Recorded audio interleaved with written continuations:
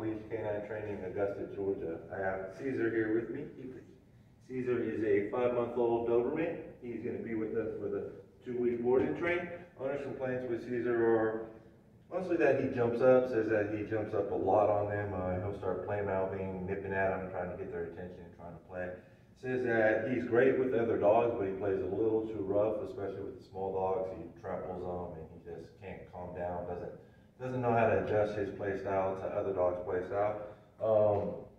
Says that he knows basic obedience, but out in public, things like that, he's not going to do them. He gets distracted. He'll do them when he wants to.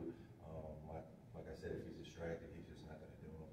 Not too familiar with the leash. They said they haven't brought him out too much. He's kind of young, so they didn't want to bring him out, and they haven't really introduced him to the leash. So says that they're not sure how that's going to be. We're going to go over the obedience that they say he knows and see how he listens. Caesar, can you sit?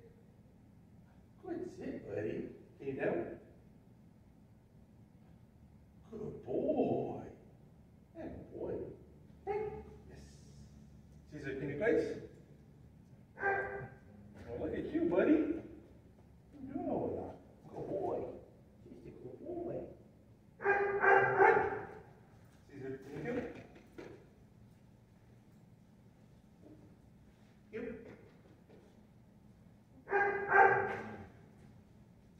Alright, so you can see, not too bad. So we're going to work with him for the next few weeks, especially for the behavior issues, and make sure that he's spot on with the obedience, get him out in public environments, get him around some dogs, especially some smaller dogs, try to teach him how to play with dogs and adjust his play style. And we will be back in 2 weeks with this update.